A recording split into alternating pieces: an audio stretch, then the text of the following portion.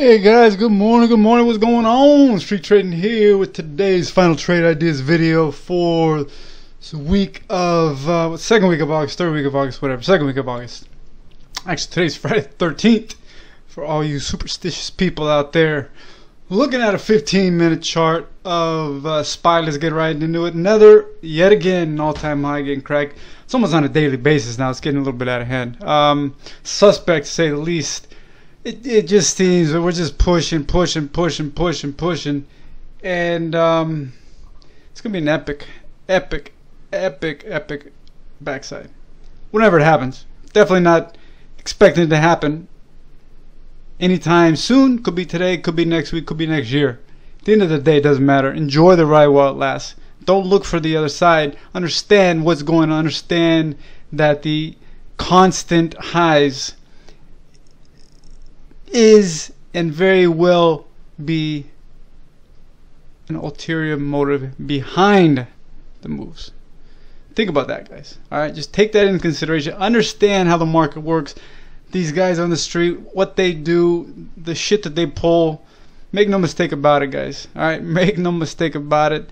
They are positioning themselves to catch the uneducated retail.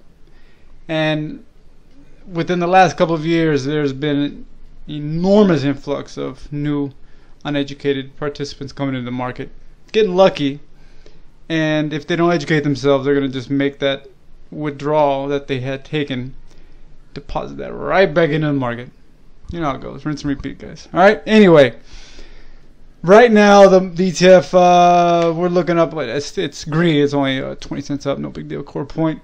Boy stepped in shortly, about 15 minutes ago.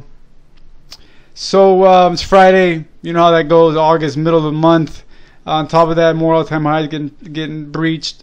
We keep talking about the lack of a follow-through, but nonetheless, we're still pushing. So you know, all dips are getting bought.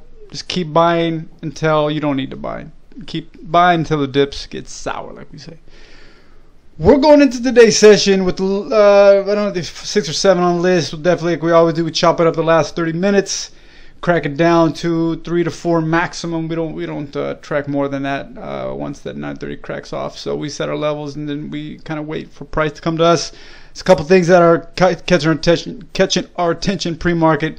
Some continuations from yesterday's session and our weekly as well. So let's get into what we're looking at for today's session, if this and that scenario, and our plan of execution. Let's get into it, guys. All right, let's have a great week. Wrap up of the week. All right, let's go.